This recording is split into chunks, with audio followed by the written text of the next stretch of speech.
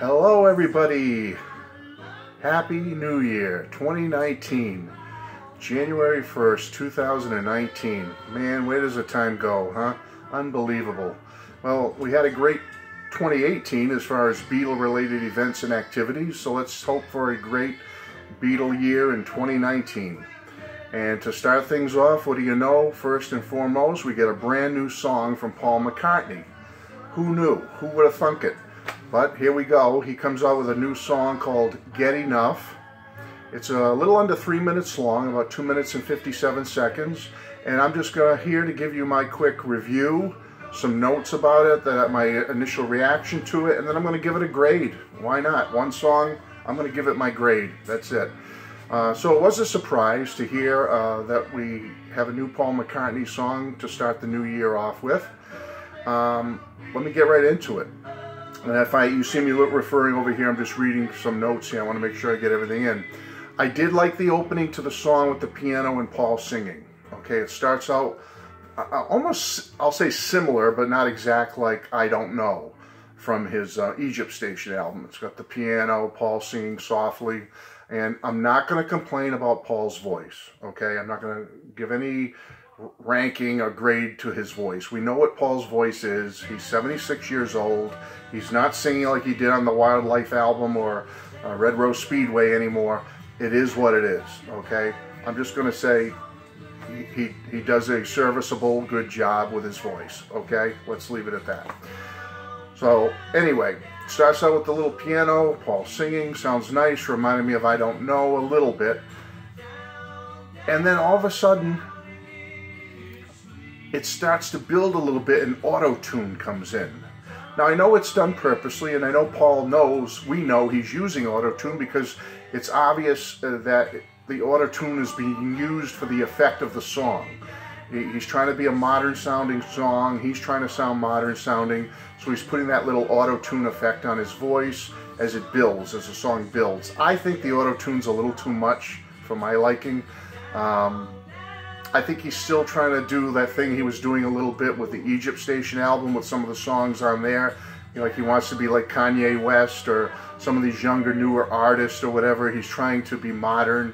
Maybe he's looking still for that elusive hit, which he didn't really get too much of one with Come On To Me and I Don't Know. I think he thought he was going to, you know, be back on the top of the charts again, multi-million selling single, which really didn't happen. I don't believe so anyway. I mean, there could be debate about that, but I don't think those songs did as well as what Paul would have liked them to do. So anyway, is he still trying to do that? Is that what he's doing here by adding this auto-tune effect to an obvious, it's obvious, it's right there in your face. Is he trying to be Mr. Modern again? Is he trying to get that elusive #1 hit or top 5 hit again? I think maybe he is. The middle 8 is not bad. Maybe I'm referring to it wrong, I'm not a musician, but the middle 8 of the bridge part where the oohs start to come in, it's almost like Beach Boy-like harmonies. You know the part I'm talking about? It's very brief. I did like that part of the song, when the harmonies start to build near about 3/4 of the way through with the oohs and that effect, but it's all too brief. I like that part. I thought the song should have had more of that in it. It really had a nice flavor to it, nice feel to it. But then we get back to the regular verses again till the end of the song, where it's just Paul and, you know, singing that same, you know, Get Enough thing and whatever. I thought the verses, the general verses, are kind of generic, folks, and boring. I mean, I'm not going to say they're terrible. I'm just going to say the verses didn't do much for me. The auto-tune, to me, did not help. Frankly, I think the auto-tune kind of stinks. And the song really never really goes anywhere for me. And as I said, I do enjoy that middle 8 bridge. I'm going to say that again because that is the one part when he starts to go off into that middle 8 bridge area, I believe you call it, with the big harmonies coming in and growing. That it was like that was what I liked. I said, wow, I wish the song was built around that. Then it might have been a better song for me. But as it was, in general, I thought the lyrics were nice. At first, when he's singing about the docks, we were standing on the docks and looked across, saw the rain reflecting, or the stars reflecting in the, whatever in the rain. I thought maybe he's talking about John there, the docks of Liverpool or something, you know, the past or something.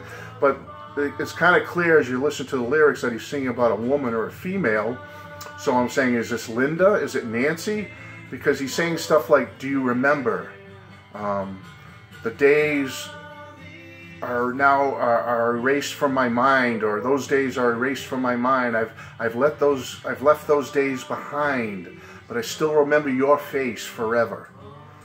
So who is that? I mean, again, I feel the song, could it be a combo of a little bit of Linda in there? I still remember your face. Is there some John in there? The past? I don't know. I'd like to hear some of your interpretations on what the song means. And I will give him a thumbs up for the lyrics. I thought the lyrics were very nice, and what he's singing about, I thought were well done.